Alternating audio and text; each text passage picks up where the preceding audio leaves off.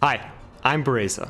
Today, I'm going to show you how you can make your own Azure Mines style mining game on Roblox using the Infinite Mining Game Kit. I'll have a link to this model down in the description. This is based off of the code that the popular mining game Azure Mines uses. If you like this model, please leave a thumbs up and favorite and spread the word so other people can see this too. It helps a ton. Anyway, once you have this model, just open up a new place in Roblox Studio. Plop the model right in, and you can go ahead and delete the base plate. The model comes with a README tutorial that has the instructions you need to get this up and running. You should be able to do this in just a couple minutes with no scripting knowledge required. If you've already set it up and got everything working, you can extend the ores in the game by cloning the bricks and putting your own designs on them and customizing their stats. We'll go more into that at the end of the video. For now, let's just follow the instructions. The first step is to take all of these folders in the Infinite Mining Game Kit and parent them to where they're supposed to be. So for lighting, we'll select all the children, cut, and then we'll go to the real lighting folder and paste everything in.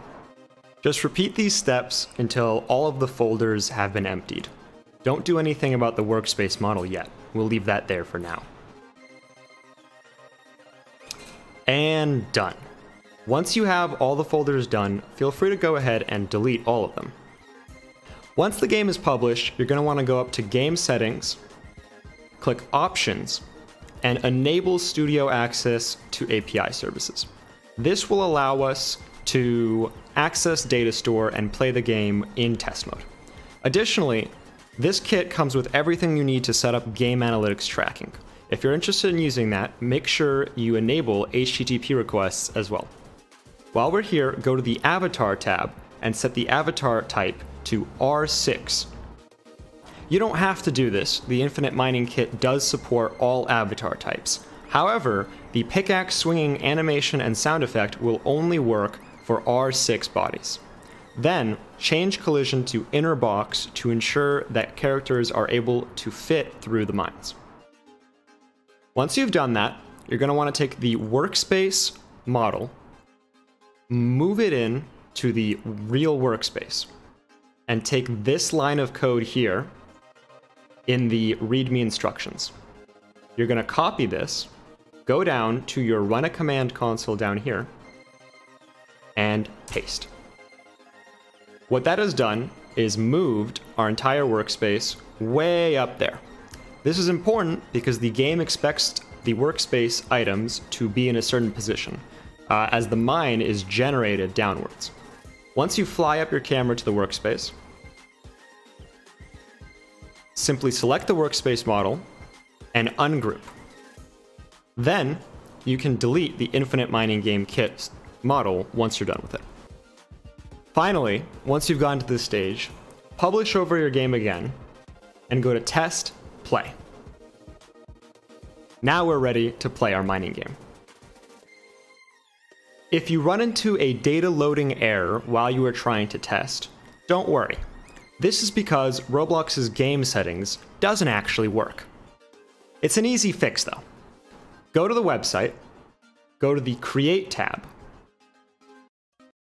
find the game that you are working on, and click Configure Game. Toggle the Enable Studio Access to API Services button, and click Save. Then, simply go back to Studio, click Test, and play again. And there we go. As part of the Infinite Mining Game Kit, each player spawns on their own unique base. The first thing the player has to do is repair the teleporter array. Once they've done that, they can teleport to the mine. You can customize this area in Roblox Studio to design the map exactly how you'd like it to be. And just like that, you have your very own Infinite Mining game. Now let's talk customization. The Infinite Mining Game Kit was built so that users with no scripting knowledge can expand and customize their own infinite mining game. As part of this, the kit is richly customizable without any scripting knowledge required. Let's start by taking a look at how you can make your own custom ore. Open the kit and go to Replicated Storage Ores.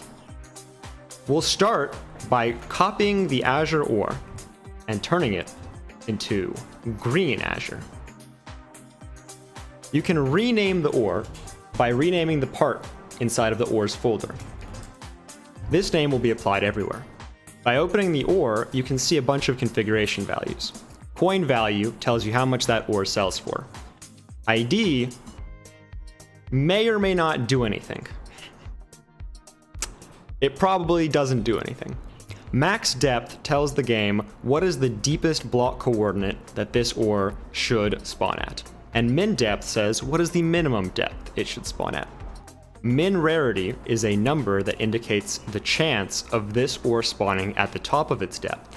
And max rarity is a number that indicates the chance of it spawning at the bottom of its depth. Let's go ahead and make this ore green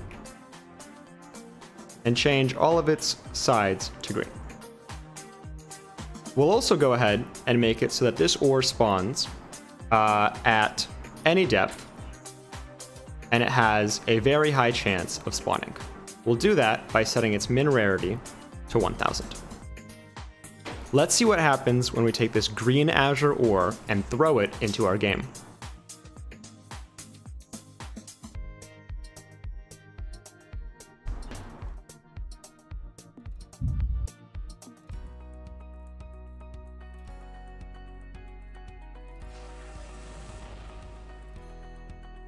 And there you have it. Our green Azure has spawned on the surface. As you can see, we've added a brand new ore without any scripting.